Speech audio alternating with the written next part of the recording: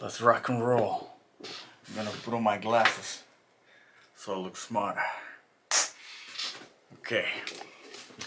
Welcome to wait a second, it's not freaking fun. Welcome to Ultimate Survival Gear. Today guys, I wanted to make a very special video. I wanted to make it for a while, but I wanted to make sure that I have everything kind of lined up. But anyway, let's skip the introduction. We're talking about the fire starters. Yes, the fire starters for your camping, hiking, survival situation, whatever it might be.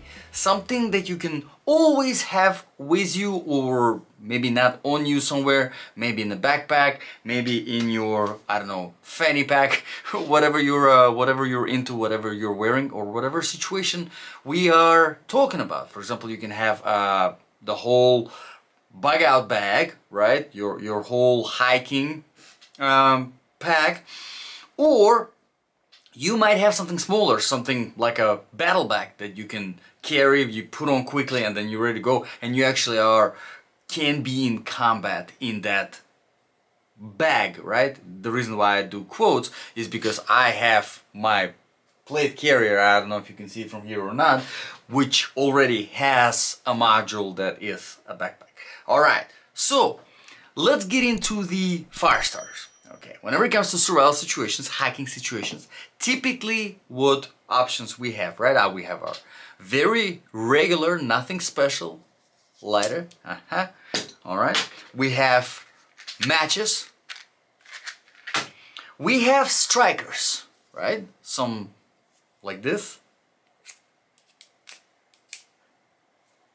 Or even smaller and less convenient, the strikers that they usually implement into tools, hiking tools, survival kind of tools, tool sets, or like for example a wearable like this, for example paracord bracelet that you can get on Amazon. I'll put the link in the description below.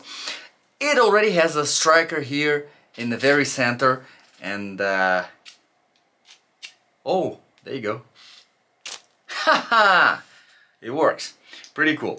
And we also have something like, try to freaking open this thing, something like this, Mini Inferno. Yes, kind of a pad that you put on whatever, where you want to start a fire. You light up the pad. Here's the thing though, with something like this, you do need to fire it up. So you're gonna have to use either the striker or the matches or the lighter. And I actually have something else that I wanted to share in this video whenever it comes to the fire starters, and it's something really cool, something that you probably can't hear me,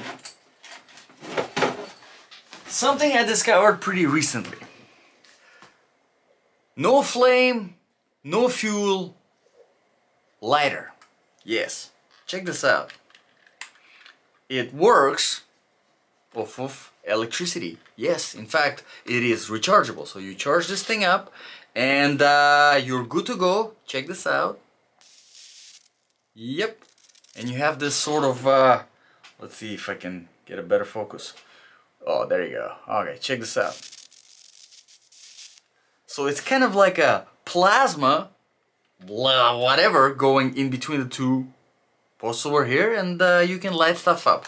But let's talk about all of these things, right, in a little bit more of a detail, and kind of go through the considerations. There's another fire starter that I think I kind of want to add, but it's a little bit of, anyway, let's add that. All right, one more, we're gonna make it interesting. So this one is going to be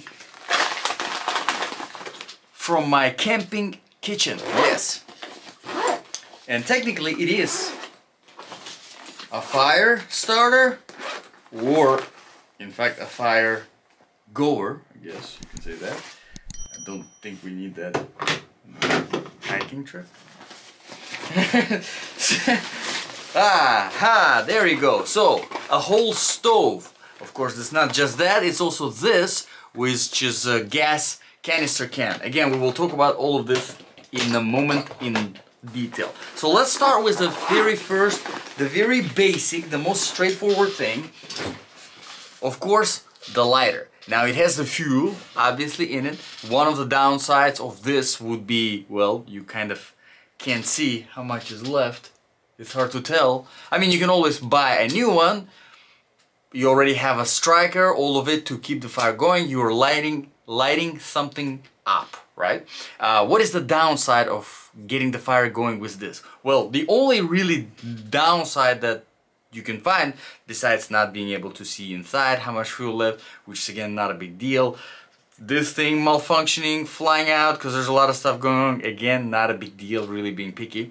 The main downside of this is that you need to have something to light up because you're starting a fire, right? You're so in a situation where you're, for example, hiking and it's raining and everything is wet, well, you're gonna have a little bit of a tough time to get the fire going with this. And that brings me to my kitchen set, because this is really, of everything that we have on this table, this is the only thing that does not need anything to burn. It already has something that it burns constantly, consistently, right? So all you're doing, you are adding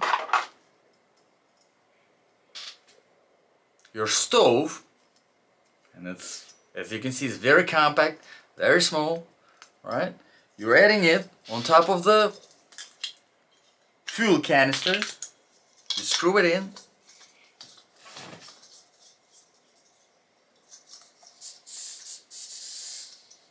Come on.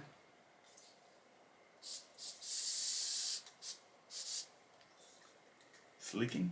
It's freaking leaking somewhere.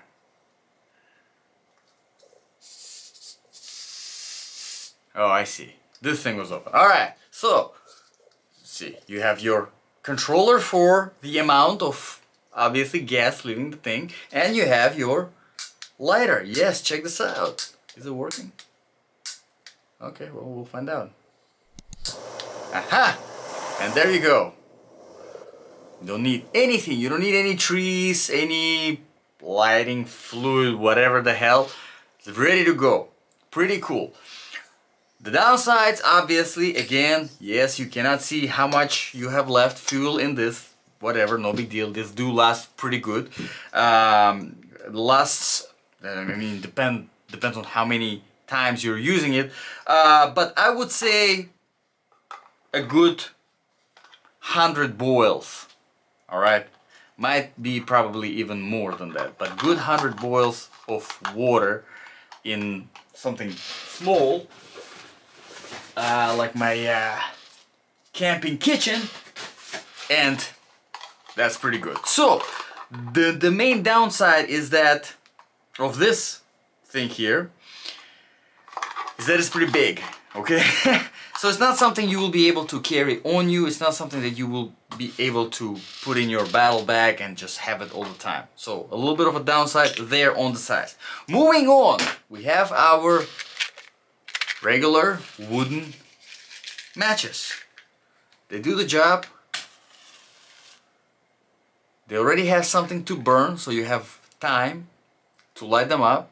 The downside, honestly, there's really no downside there. I would say this is one of the things that I would definitely carry in my battle bag and in my bug out camping bag, whatever really it is.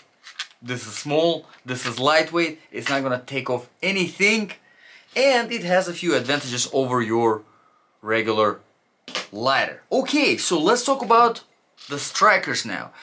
Honestly, I do like the idea of this. It's small, especially if you have something like this on a bracelet, then it completely does not take away any weight or anything really profile, right? The downside of this is you do need to find something that really will catch on fire from the spark. And it might sound easy to just, you know, you strike a... I'm not having good success with this.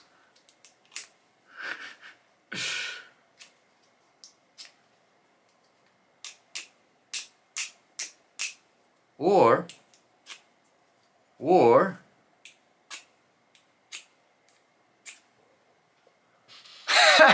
Anyway, with this, if you get it to get yourself a spark going, right, you still need something dry enough or flammable enough in order to catch on fire and get that fire going. And again, if you're on a hike, for example, and it's raining, everything's wet, well, there goes your fire. All right, so that only probably in the emergencies. And again, if you have something like that, have it on something like this that you can actually wear on you. For example, this right here, this little thing is a paracord. All right, it's a compass or compass. It's a whistle.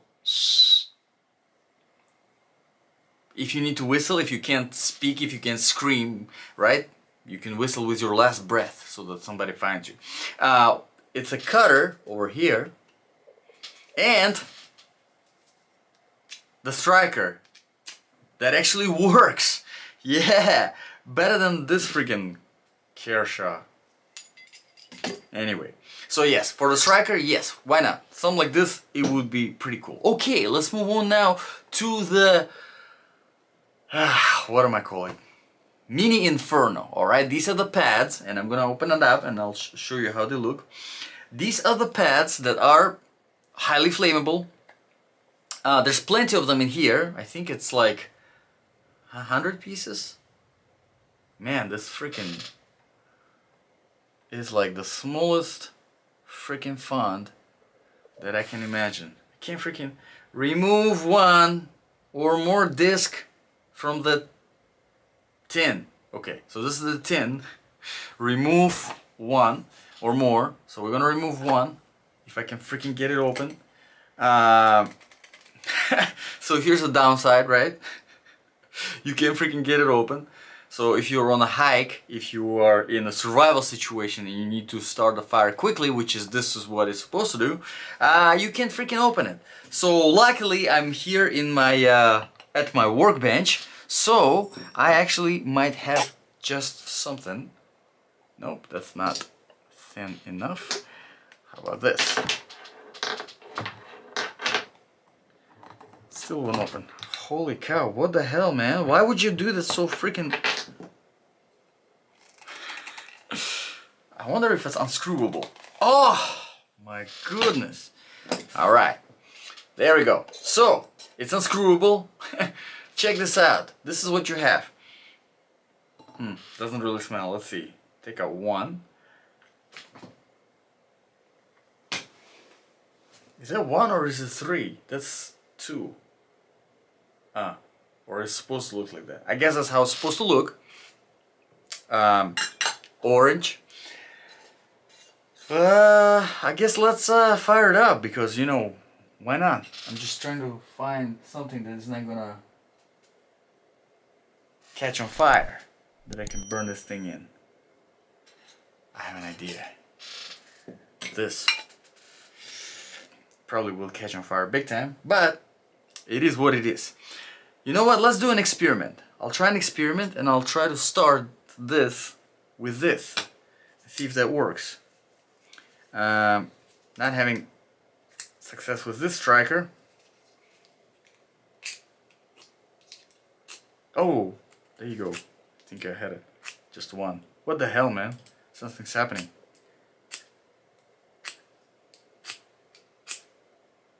Ha. So this, I'm not sure what's going on with this, but that did not work. So let's use the sparkler that works. And you know what? I'll actually move the camera so you can see what's going on here. I'm going to turn it around so that I can see what's going on here. Okay. Let's do some fire starting.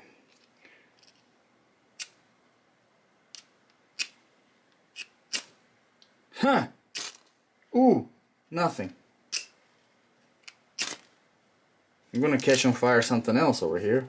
So that's another downside of a sparkler, is that freaking sparks fly all over the freaking place. So if you want to concentrate on something, yeah, might not. Wow. Okay, so does not want to start.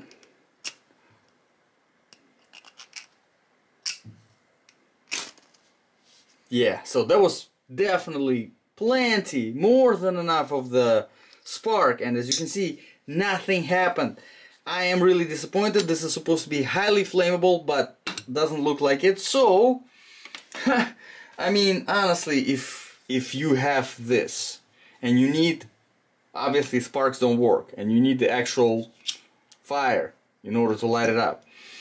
That's really disappointing, because if you already have this, then what's the point of... Anyway, I'm not gonna complain for too long. I'll just light this thing up, and maybe it will get finally lit up. I don't know what's going on. Hopefully it doesn't catch my house on fire, but what the hell, man? Let me just do it like this. Okay, there we go. Let's go. What the hell? Are you freaking joking? That... What in the freaking hell, man? Okay. I'll try it one more time. There you go. Well, didn't even get hot at all. Let's see. Take a small section, place. Anyway, very disappointing. If that's what you're considering, that probably would not be a good choice for really whatever you're trying to do, whatever you really are considering. Okay, so that brings me to the very last thing that I have over here, and now my camera is for some reason crooked, but it is what it is. I guess I will be crooked now. So the very last thing that I wanted to mention here is this fuel-less electric lighter. I think it's pretty cool. I would like to see something smaller in size. I think, in my opinion, something maybe along this half smaller, because honestly, if you think about it, if this is really is just an electric lighter, you probably can make it smaller, because really you don't need that much of stuff for fuel or anything like this. I understand there are electronics in there that need to be there, but one thing that this could be better is the size. Everything else, however, is pretty cool. Now the casing is waterproof, alright? So you have actually very, very good quality lock here, making sure that's nice and secure. And you also have a cover, there you go, for the your charger. Now, why is it, in my opinion, the best whenever it comes to a certain aspect of all these fire starters? Well, it's because it is rejuvenable. That's not a freaking word. Because it is replenishable. Yes, that's the word. Ha! I love it when that happens. Replenishable freaking thing here on this table, right? You run out of fuel this one, you're done. You run out of matches, you're done. Run out of fuel on this one, you're done. You have still something like this, you're done. Even the sparkler, I mean, it's gonna last you quite a long time, but with the use, as you can see, it strips. So it becomes less and less and thinner and thinner until eventually it just breaks off, and that's it. You don't have a sparkler anymore.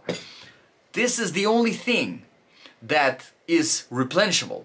It will never go out, basically, unless you break it or something happens to it, or the battery dies or whatever. There's going to be a lot of things that can go wrong with this, because these are electronics after all. But still, being replenishable, I think, is a huge advantage over everything here, because I mean, if you have been camping, hiking, you probably understand the what is it?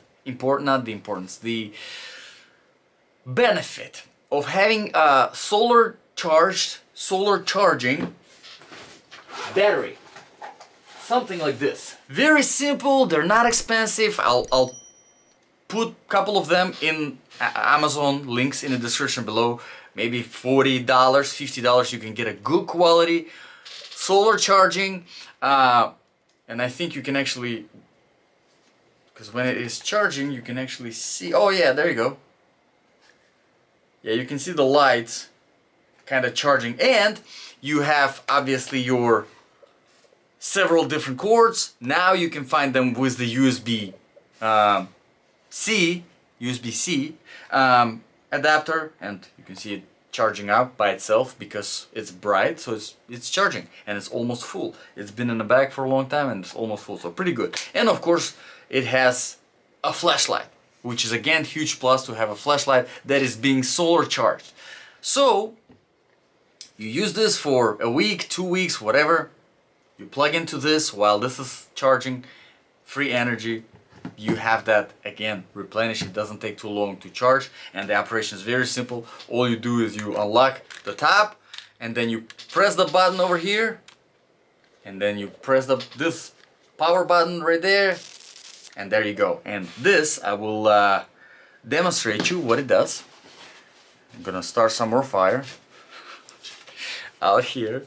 So you have whatever it is, dry, something stupid like this that doesn't burn, or it can be a dry tree, or maybe some paper that you're putting up on the wood, on the firewood, in order to light it up, right? So you have paper on the firewood, you take your electric lighter, come on, focus on this, there you go, and you got yourself a good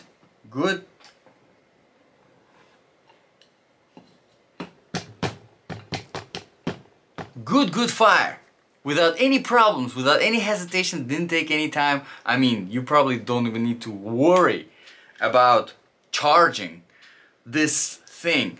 So at the end of the day, I really wanna, I was really had high hopes for this thing, honestly, because I was almost like, because what I expected, I'll tell you what I expected from this thing. Hopefully you're not in a rush. What I expected from this is obviously being highly flammable, right? So one spark, you got the flames going. Also actually lasting, so burning for some time, right? Not just lighting up like a piece of paper and then turning to ashes, done, but actually burning for at least a few minutes, right? So if you have moist firewood or something like that, you can use a few of these around, and it just keeps on burning until the rest of the fire catches on, right? Unfortunately, it's not easily flammable as it appears, and so I can't really comment on how long this lasts. I guess I have to actually like throw it in the fire or something in order, but then what's the point of having that anyway? Okay, so what useful conclusion can we come out to in this video? You're probably sitting there, you were watching this for 3 minutes already. I'm sorry about that. I hope so far it's been useful to you, but I'll try to make it even more usable with this conclusion. Okay, it depends on the situation. If we are talking about your bug out bag, something big, 40, 50, maybe more pounds on you, you have your sleeping arrangement, you have your kitchenette, little something, you have some food for 3 days, for a week, right? Some snacks, you have stuff like this, battery, extra batteries, you have medical supplies, that's your bug out bag, or it can be your camping, hiking bag, okay? Which in my experience, that's mostly pretty much the same thing. Very, very similar. Depends on what kind of hiking you do, what kind of camping you do, but at the end of the day, your survival situation, the whole point of a bug out bag is for you to be able to camp on the way till you get to the safety. Hopefully that makes sense. So, if we are talking about that, if we're talking something about something that is big, that you're gonna carry a few days, whatever, my recommendation, and again, it's a personal opinion, somebody might disagree, it's completely fine, but my recommendation would be this little setup. And like I said, the links are in the description below. This is a stove, camping stove, as you can see, extremely compact for a whole freaking stove, right? cheap. I think it's like $17 or something like that. Goes into this nice little container to protect from this. Couple of canisters. I always carry 2, and you can kind of check how much you have left by shaking. So my recommendation is when you get a brand new, kind of give it a little bit of a shake so that you kind of remember how it sounds, right? And then that's it. Check a few times. So that's number 1 for a bug out bag. Number 2 would be, of course, your normal lighter. Again, it doesn't take a lot of space to carry. Not a big deal. Just carry. If you want something like this, hell, get it. It's just as good, if not better, than this, and it's replenishable. So if you are going with just one, I would say go with this. Bose, half Bose, just in case. Why not? Now, whenever it comes to the sparklers, I don't have anything against them, but as you can see, they're not exactly effective, right? Not exactly very effective. You really need something flammable to catch on fire with the sparkler. But it doesn't hurt to have it anyway if you are carrying it on this. Doesn't take any space, doesn't take from anything from you at all, right? So this is pretty good. Now, of course, you can carry the matches. The matches are kind of a little bit of an advantage too. Just make sure that they are wooden. Okay, so that's for your bug out bag. But whenever it comes to something small, like a battle bag, like something I would personally carry, it would be really the battle between this, your standard fuel lighter, and this new one. Now this new electric lighter, I do have to test it out on the field just a little bit more to kind of come to a absolute conclusion. Yes, this is the best, but so far of all this for fire starters, this is the best. For fire goers, obviously, you know, if you need to eat, you have the whole stove, the whole kitchen for your bug out bag. So let me know in the comments below, guys, what do you think? If I missed any other options, I mean, there are plenty of other options, but something that could be applied for camping, hiking, survival situations, let me know in the comments below. I would be happy to check out whatever it is, whatever solutions you guys have. If you have any requests for reviews or for other kind of videos, again, drop them in the comments below and I will be happy to address them. Thank you very much, guys, for watching. This was Ultimate Survival Gear. I'll see you guys in the next video.